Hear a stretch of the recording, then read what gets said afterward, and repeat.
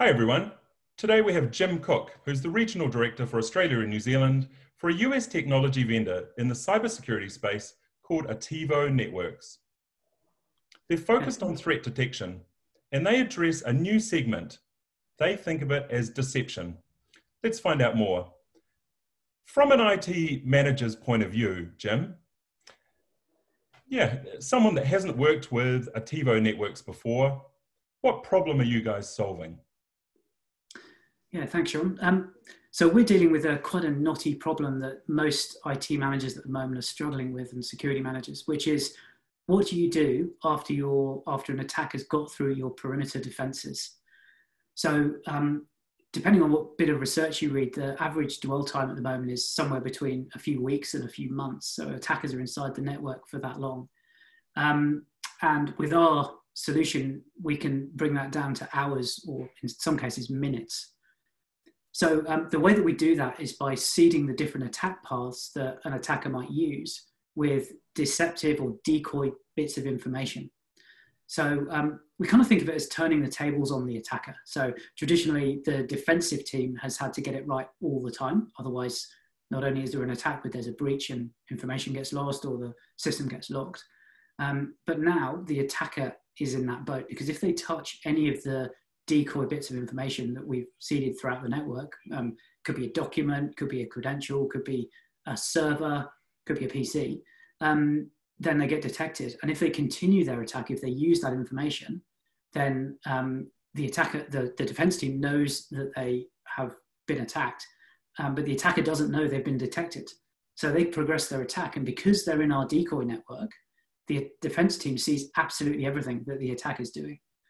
So they see what malware they're using to compromise systems, what files they're dropping, where they're trying to go, what they're trying to get to. So it really sort of changes the way, the balance, if you like, between what's happening. It really slows attackers down and causes them to distrust the tools that traditionally they've been able to rely on quite heavily. So that's got some different value depending on the kind of customer that you are, or kind of organization you are. So in Australia, for example, we've got some customers who have very light on security people. They've maybe got 1 or 2 security staff, but they may be managing hundreds or thousands in some cases of desktops and servers. So they don't really have time to mess around with the volume of data that's available to them. They need to know when there's an attack, and they need to know how to deal with it. So companies like that buy our technology because we only really create an alert when there is an attack. And the information we provide allows them to act, to make a sensible decision on how they're going to respond. So we integrate, for example, with the majority of the major security vendors out there.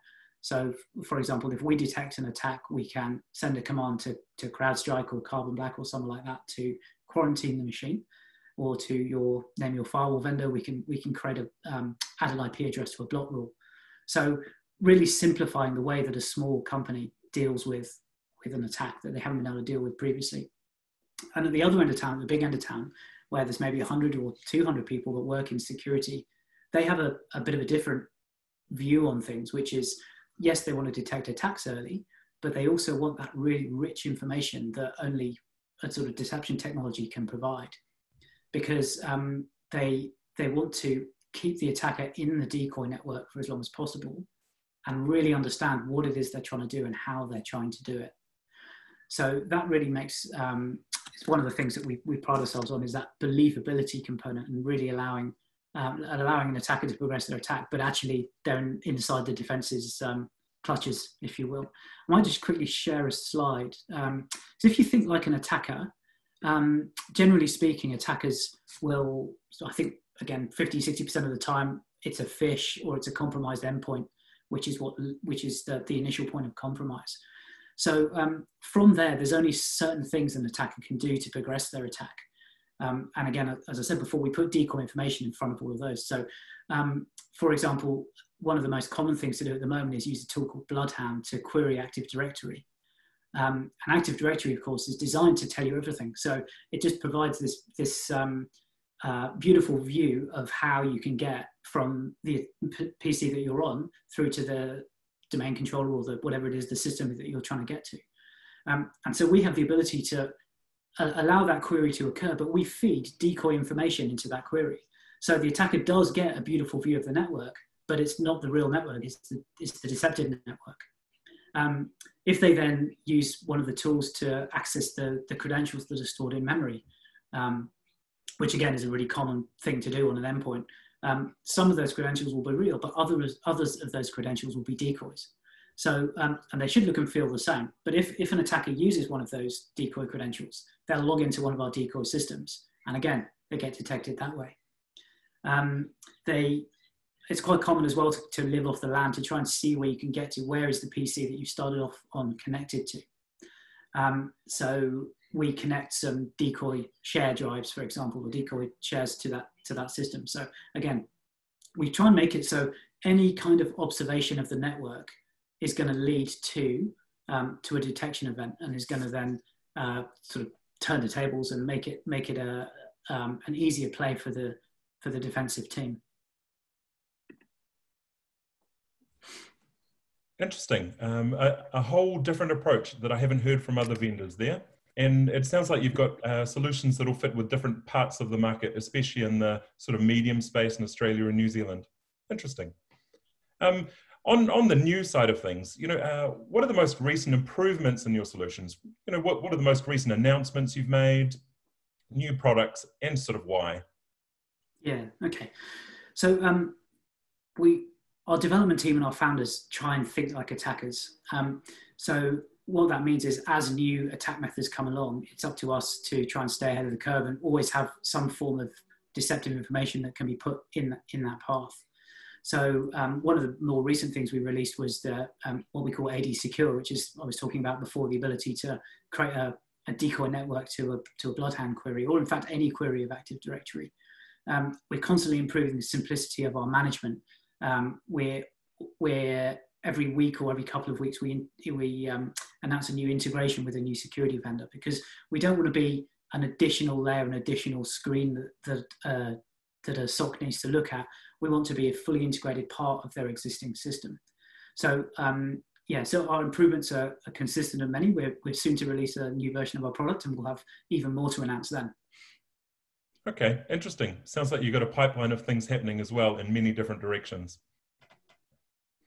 Okay, and then on your product development team, these sort of future plans, what are the things that they laser focus on, the things that they care about most, the sort of exciting trends that they are locked into? Yeah, so thinking like an attacker drives everything. I think the other side of it is listening to feedback from our customers. So, the deception space is still reasonably new.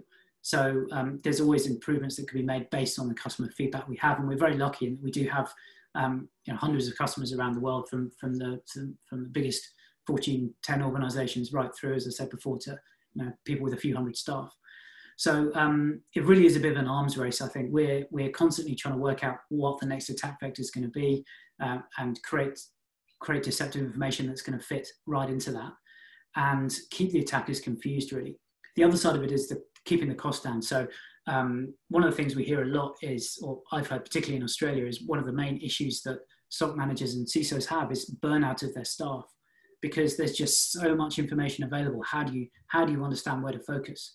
So if we can reduce the cost to defend, and of course respond and create a better ROI for our customers, then that keeps everybody happy and keeps us on the forefront of what's happening as well. And we do that by lowering the operational overhead and maintaining the fidelity of the alerts that we produce. And the third thing is by creating more and more automation, so integrations, but also using our own systems to simplify deployment and response and so on. Interesting. I know every CIO and IT manager loves the idea of automation and reducing the cost to defend your assets.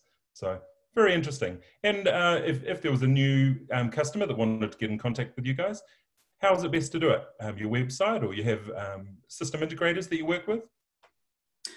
Either or both, or send me a note on LinkedIn. We have a good cross-section of systems integrators in Australia and New Zealand, actually, from some of the larger managed service providers through to the security specialists. Because the tech's quite new to Australia, I found that the most value can be added by using systems integrators who have deep technical specialism in security. So those are kind of organizations that I've focused on so far. Okay, I'll make sure I put your LinkedIn details in the bottom of the recording. Thank you, Sean. That'd be fantastic. Thanks so much, Jim. So this has been Jim Cook, the ANZ Regional Director for Attivo Networks, and we'll have his contact details below. Short and sweet, it's the way we all love it. Thank you very much.